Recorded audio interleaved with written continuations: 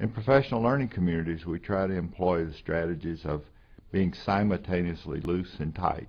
There's some behaviors that we're just tight about, that we insist upon.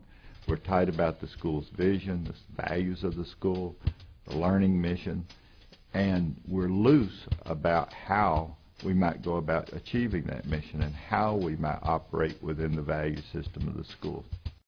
So a good way to think about it is that we're tight on the what issues, but very loose and empowering on the how issues. And we had definite, very concrete learning goals.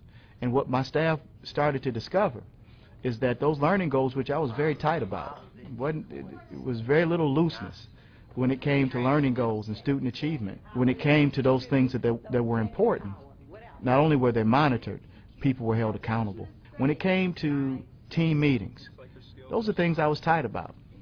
That was something that the staff was instructed to do, and I had to monitor those things.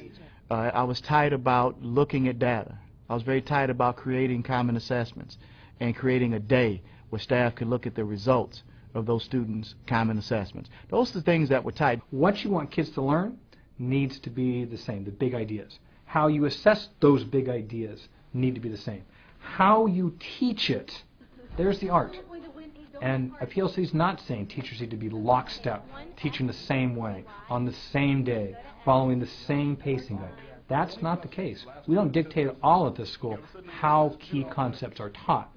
All we ask is that the teachers who teach the same course are in agreement on what are the big ideas that are being taught and how will we know if kids have learned it. PLC schools are also tight about interventions. So if you went -3/1, you're saying you'd go down 3, right 1, right? One of the key aspects in a professional learning community is how a school is going to systematically respond when students don't learn.